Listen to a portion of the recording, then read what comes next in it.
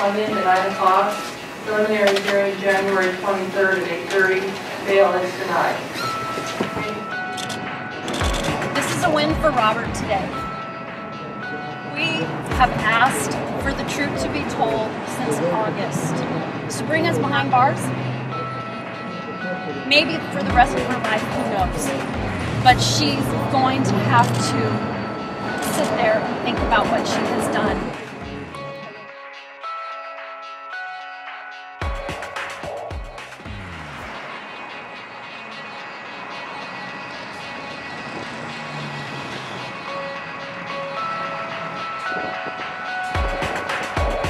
I get a call from Scott saying we lost Bailey. My first words out of his mouth are Chrissy and Bailey okay? Right. And that was out of your mouth? And, yeah, that was out of my mouth. And Scott just said, Chrissy's fine, but we do not know where Bailey's at. And 2 hours later, I get a call from Scott saying we lost Bailey. Just before 8 a.m. this morning, employees with the Bakersfield Police Department were walking to work when they located an adult male subject who was deceased inside of a vehicle. What appears to be a self-inflicted gunshot wound to the head. There was a note left in the vehicle, and ultimately our detectives responded and are assuming the investigation.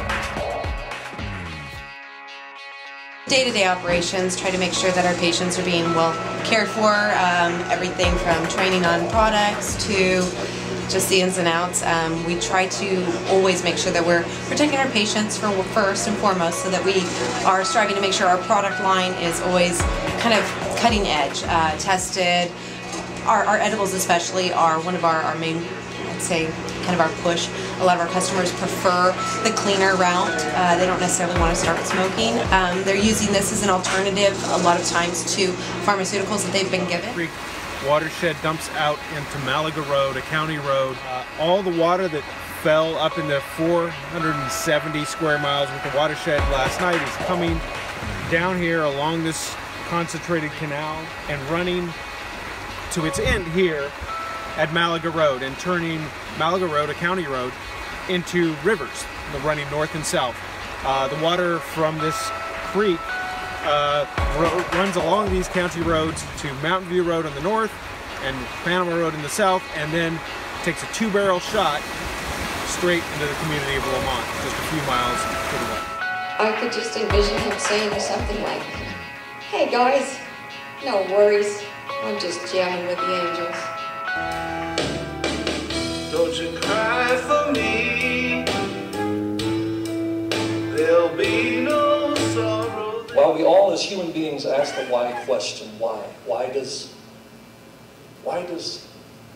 this happen? We ask that question in our humanity, but as followers of Jesus, we center our hope on one biblical truth. Hey son, I got a minute. You got a minute? I got a story to tell you.